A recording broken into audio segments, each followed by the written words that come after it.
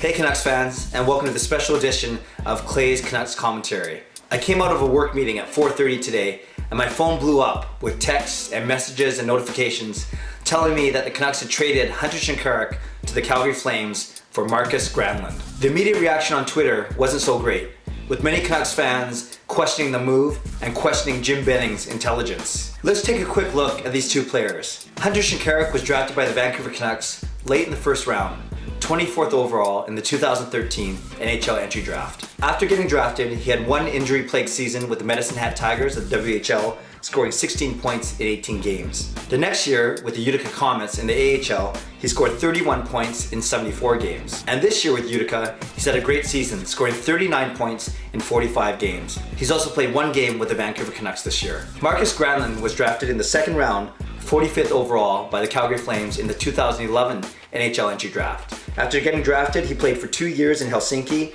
In the past 3 seasons, he's split time between the AHL and the NHL. In the AHL, he's almost a point per game player. And in the NHL, he's had 28 points in 86 games, all with the Calgary Flames. So why are many Canucks fans up in arms over this trade? Well, they see Markus Granlund as maybe a third-line player at best in the NHL, while Hunter Shinkaruk could be a top 6 forward with his ability to score goals.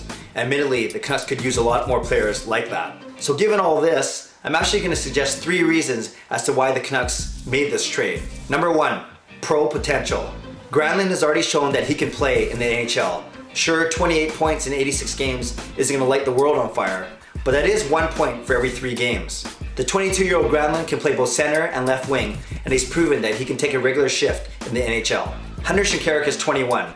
And while he does have the potential to score goals in the NHL, there's also the chance that he's not going to do well in the pros. There's no guarantee that he's going to be able to put up a point for every 3 games like Granlund has. And obviously there are some flaws in his game that Canucks management saw. Number 2, asset management. The Canucks obviously sold high with Shinkaruk.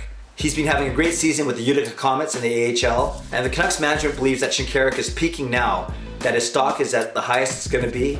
Then it makes sense to move him right now. And in return, the Canucks got a bona fide NHL player. Number 3, I truly believe that the Canucks are not done wheeling and dealing. We're still a week away from the trade deadline, and the Canucks now have 7 centers on their roster. Henrik Sedin, Brandon Sutter, Bo Horvat, Jared McCann, Lyndon Vey, Adam Cracknell, and now Markus Granlund. Obviously, something has got to give. And perhaps, just perhaps, Granlund, or God forbid Horvat or McCann, will be part of another package, another deal that Benning makes before the trade deadline.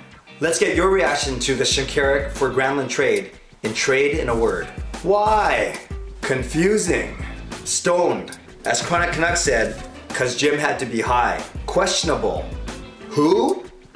Confusing. I can't. It's a swear word. Bollocks. Imbecilic. What? Gillis. Meh. Poop. Dinka-shink. Not sure what that means. Dissatisfactory. Confused. What you talking about, Willis? Wisebroed. Approve. Wow, that's the first positive one. Speculative. Preposterous. Well, there you have it, Canucks fans. You can see that the reaction is heavily slanted in one direction. But as with any trade, it's going to take a few years before we can properly evaluate it from both sides. But it sure is fun to do it right now.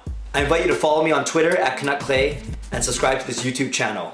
Thanks for watching and God bless. Go Canucks go.